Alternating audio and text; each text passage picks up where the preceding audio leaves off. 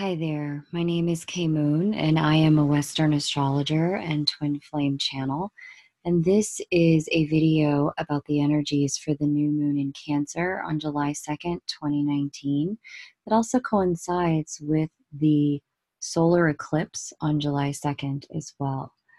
This is such an exciting new moon. This is definitely one that will not be forgotten for a long time to come.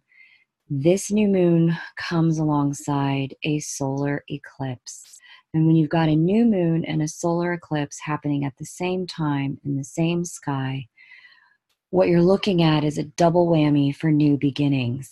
Anything new that has happened for you leading up to this eclipse in the last 30 days or new beginning following this eclipse in the next 30 days has a lot of significance for you in your twin flame connection. What I'm loving about this new moon is that it's coming on the heels of the divine feminine's reemergence here in the sign of Leo, the sign of royalty, the sign of the king, and self-sovereignty. And it's also coming with just after her conversation with the North Node here. The North Node being the direction of travel, the direction of destiny, the direction we're meant to be moving in, with a new moon and a solar eclipse conjunct that North Node that was literally just in conversation with the divine feminine. This to me looks like a wake-up call to the divine masculine about who she is and what she brings to the table and the necessity of her energy in the divine masculine's life. I love that for all twins who are working on finding their way toward balance, finding their way toward self-sovereignty, finding their way toward getting out of negative cycles with one another.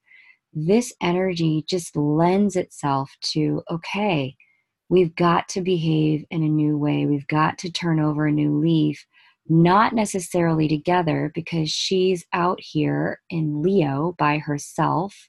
Leo is an individual sign. It's not a paired or a partnered sign. It's one for individuals. But it's through her coming back to her own self, back to her own sovereignty, honoring who she really is. It's through that process that his awakening really begins. So this is exciting for not just her and not just for him, but for what at this stage of the journey, the divine feminine is really giving to the world. There's a way in which the divine feminine is under a spotlight at this time inside Leo. There's a way in which she is wearing her resurrected crown after having gone through some very difficult cycles last year with this configuration in Capricorn. She's now reemerged on the other side of that, better as a result of everything she's gone through, and conscious of who she's become now as a result of everything that she's gone through, with that conjunction of the divine feminine to Mercury, consciousness and communication here inside Leo. So again, I've mentioned this in other videos. There's likely some level of gentleman or let's just say other masculine energies around the divine feminine, looking for guidance, enjoying her light, wondering about how she radiates, feeling the call and the pull and the motivation to be in her space. That's par for the course. I know many of you, from having spoken to you, there is an internal part that part of you that says, you know, stomp my feet, cross my arms, but it's not my divine masculine. I get it. Trust me, he'll be along. In the meantime, some of the divine feminine's work has to do with just being this radiant essence that allows all men to transform, not just him, and to walk in this world with a glow and an energy frequency about her that transforms every room that she walks into. Note, in the sign of the king, it is exactly as if royalty walks into the room the moment the divine feminine enters. Heads turn, they nod in assent, they understand who she is. Those with business with her ask permission to conduct said business, and those who know they have no business in her realm quickly move out of the way. This is appropriate if you are noticing a lot of change and reshuffling of the people in your life. It has to do with the fact that you have reemerged at this time, Divine Feminine, and that particular reemergence is causing people to put themselves in right order in their life. They're trying to go, let them. If they're coming in and knocking at the door, invite them in. Ask to hear what they have to say. Allow them to speak. You get to decide from your place of royalty, from your throne, how you will conduct with them going forward. I also really love for twin flames at this particular eclipse at the tail end, we've got Gemini here at 28 degrees. We've got Venus at 28 degrees Gemini. This is really, it's glue. It's a pull and it's an attraction for both twins.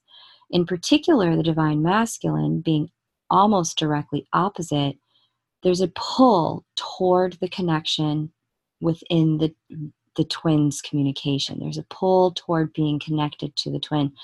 Many of you have told me via email, you've told me in our reading time together, those of you who are divine femmes, you've told me, hey, you know, my masculine's reaching out. It's in this way or that way.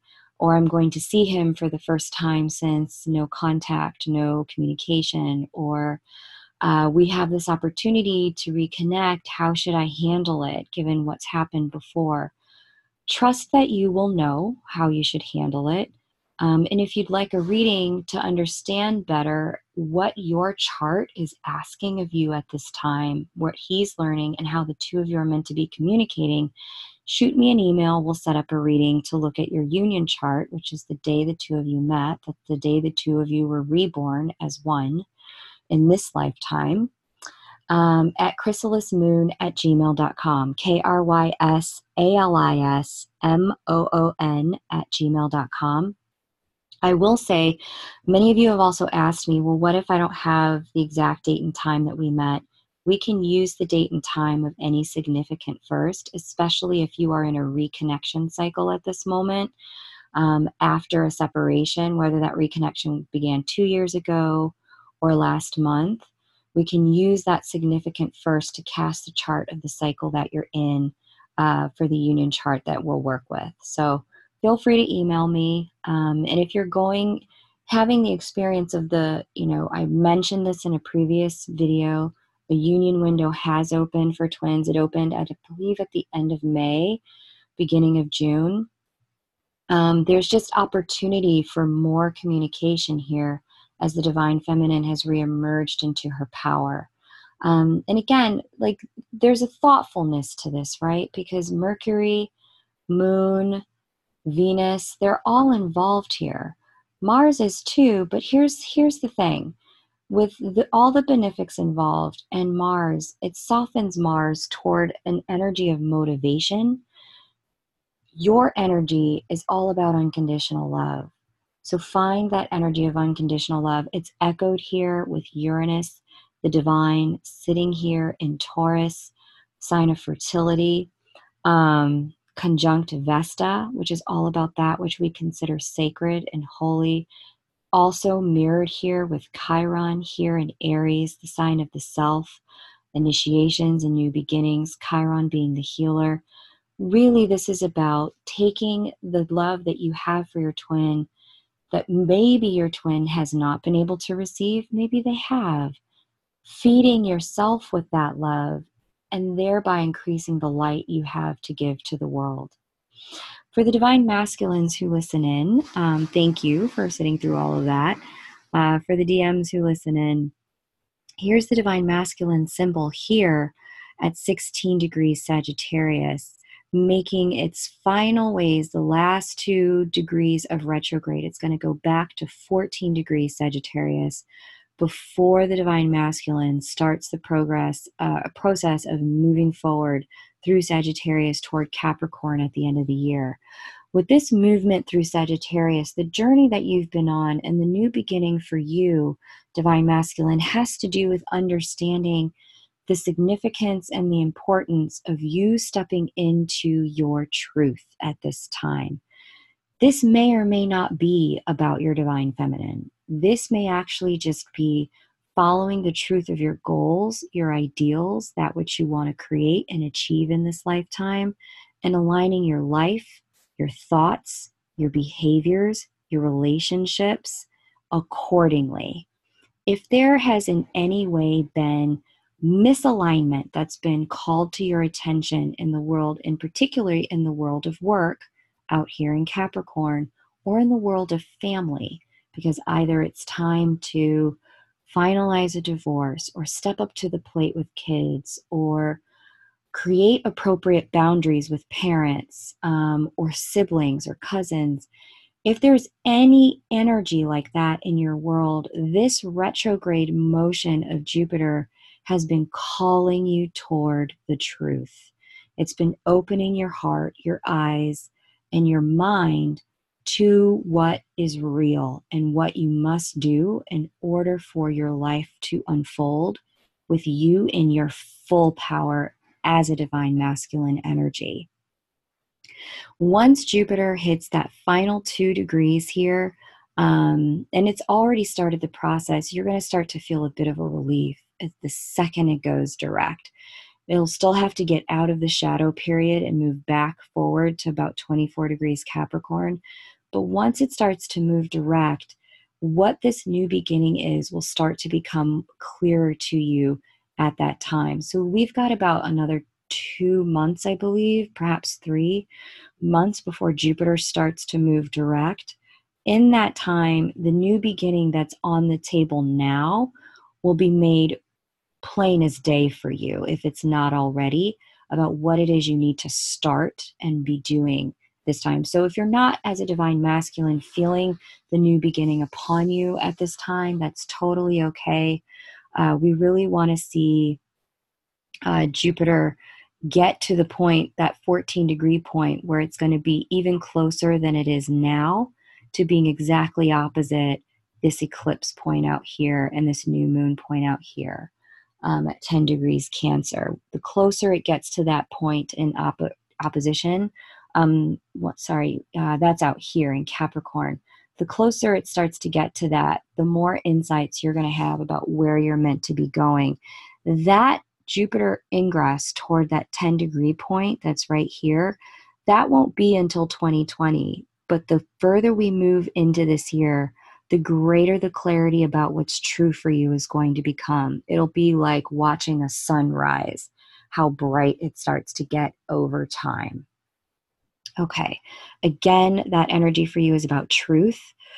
Truth for yourself. There's healing here, trying that out here at Chiron and Aries. And then there's also this reconfiguration energy for all of us in the masculine sign of Capricorn. So let's not forget that in this sign, we've got at 17 degrees Capricorn, we've got Saturn in the South Node dancing, and they're going to be dancing all year long while Saturn's retrograde here. This energy is about a restoration of integrity.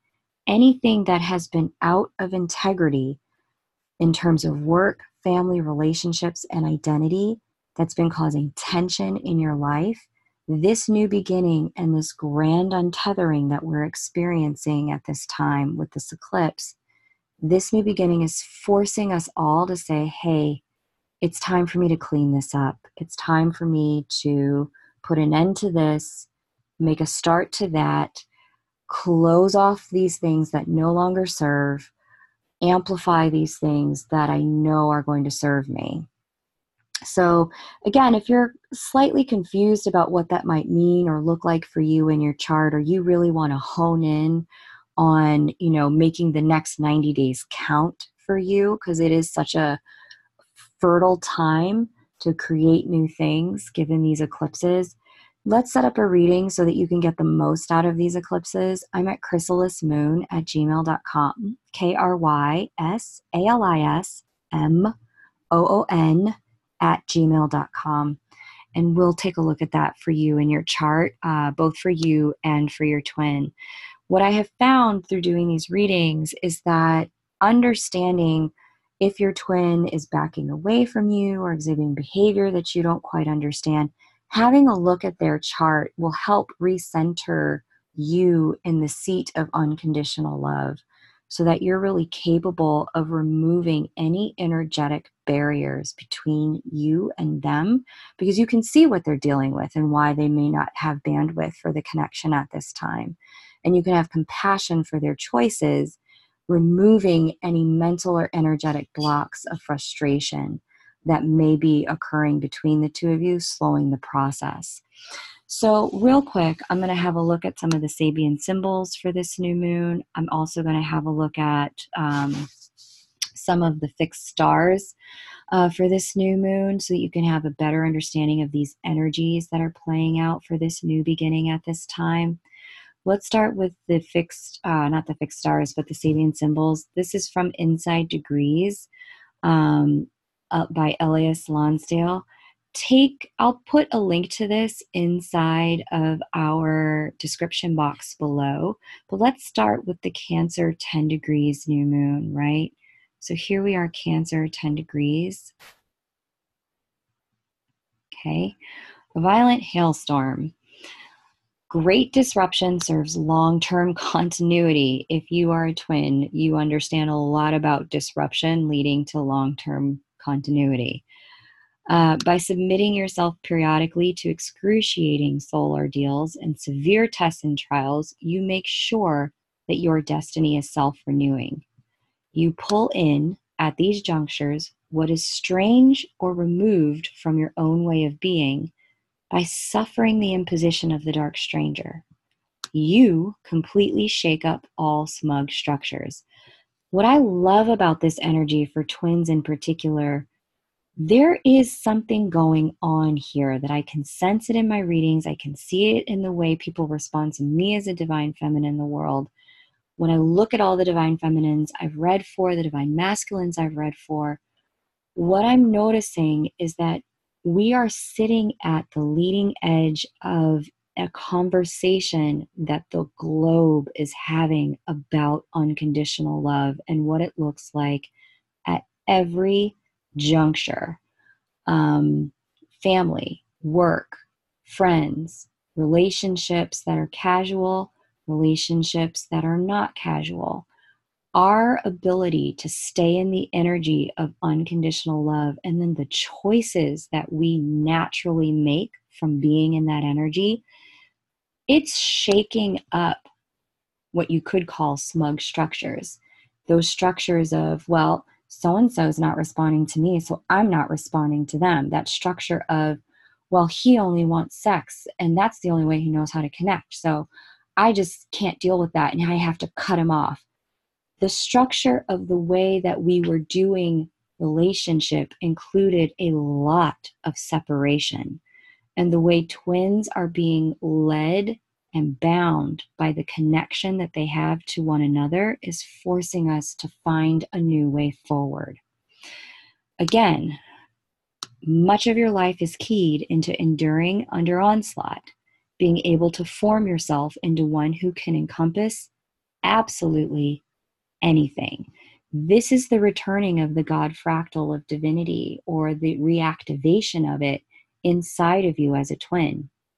Your capacity as a twin, as a manifester, is amplified through these eclipses, and really knowing how to use them so that you can create that which you want to see on planet Earth is a huge opportunity in front of you. So again, if you want to look at that, let's have a reading, but let's continue here.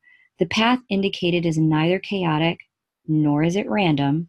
What's happening isn't an accident, guys. It is sharply pointed to take on experiences and lessons that are needed to fully transmute the karmic consequences. Brilliant. I love this, because there is, for everything that the divine feminine has gone through, everything that the divine masculine is going through now, there is a level of transmutation on behalf of the whole that we have been doing. Our road has been as hard as it has been because not only are we transmuting lower feminine patterns among the collective at this moment in time, but backwards and forwards throughout generations in our families, in addition to backwards and forwards in time for the collective on all timelines here on planet Earth. This is why this is being shown to me. This is why some of the pain of being a twin is what the pain is. You are transmuting not just your stuff, but your family stuff and the collective stuff as you move through this toward unconditional love. You have a core commitment to tackling the hard stuff with a fury of intent that is just enough to make the whole thing work. I'm certain here that whole thing for us as twins means the mission of anchoring in unconditional love on the planet, revealing that you can do the impossible if your will is singular and your inner strength to go the distance is solid and real as any obstacle, and even more so. I cannot tell you what a powerful new moon solar eclipse this is for twin flames at this time. And I really implore you to find the way to make it work for you so that you're anchored in unconditional love, you're anchored in self-love, you're anchored high vibrationally, so that everything that unfolds here from you forward is aligned with a timeline resonant in that frequency. The way this moment with these particular eclipses has been presented to me is this. There is a train. It is moving down a track. It has come to an injunction point where there are 3 different paths in front of it.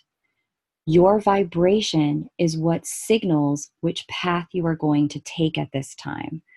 So if you can do what you have to do to find your way toward being as high vibrational, self-compassionate, kind to yourself as possible, even if you are grieving, even if you are sad, even if you are in separation, allow, allow, allow, love, love, love, permission, permission, permission.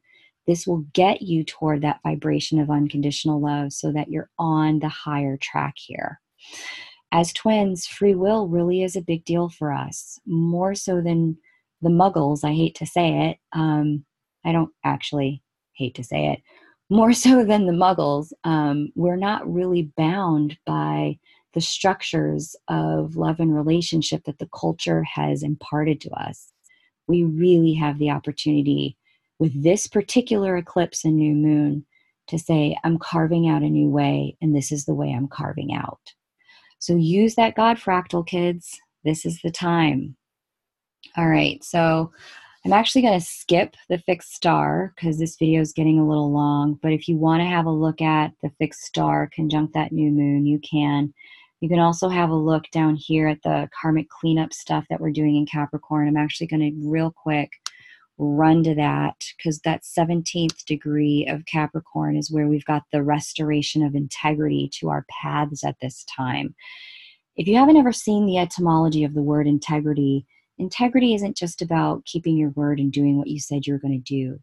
Integrity is about making that which had a break in it whole again and complete again. Integrity is about coming back to wholeness. So at 17 degrees Capricorn, we've got Saturn, the harsh teacher, the restorer of integrity, talking to the South Node, looking at the past for twins, not just this lifetime, but prior lifetimes. Remember, I said we're transmuting forwards and backwards in time. Here's what we've got. A gold ring baked into a cake. Initiation is a secretive affair. Yeah, no kidding. How many people can you talk to about your twin flame journey? It calls forth discernment and offers immense awakening. It is a narrow path, stern and demanding. Everything proves illusory. The world becomes an empty egg. Yet the guiding ray is so pure. And if the tests are passed, exquisite self-realization is there. A reminder of what you've forgotten a vow or a promise reinstated. I mean, this is just so beautiful. This is like a commitment to staying on the path of unconditional love, regardless of where it leads. Something neglected and denied, returning in the most startling ways. Again, I can't tell you how often I'm seeing this in my readings. Twins who have been in separation, there have been sparks now of new communication, new opportunities to come together, new ways to connect that previously weren't there. And that's a result of having done that karmic cleanup work. A fate-like feeling of get it now or get it later. Either way, it's coming. No fruitions in the outer, yet all is bright on the inner. Many of my people are telling me in readings that they are having full-on communication with their twin in 5D in really astounding and startling ways. If that's you, this is part of why the two of you, many twins were put through a period of time that I think of as like a cosmic timeout so they can go figure out certain things in their life, download this new God fractal energy at 5 degrees Taurus into their physical body. That's Taurus, Uranus, the divine, the God fractal, divine insight, divine awareness, awakening. Download that into their physical bodies without having their twin there as obstruction for that download. Now there's the opportunity going forward through the end of the year for reconnection to happen with your twin post that separation. So very fortuitous new moon. Like I said, I'm going to pause there. Have a look at the fixed stars if you like. They're very interesting for this new moon and this eclipse cycle. Also have a look at that video, the Capricorn Cancer new moon for twin flames, divine prep for 2020. It explains the entire cycle because eclipses never, ever happen in isolation. They're always part of a much larger storyline. And only having this one video is like reading one sentence in the entire paragraph. You need to see the entire paragraph to understand where things are going. So again, if you want to look at this stuff in your chart, give me a shout at chrysalismoon@gmail.com. All links and the email will be below. Thank you for watching. Please hit like on the video if you're able. That will help it get it circulated so the twins who need to hear this message most will be able to find it. Thanks again for watching and listening.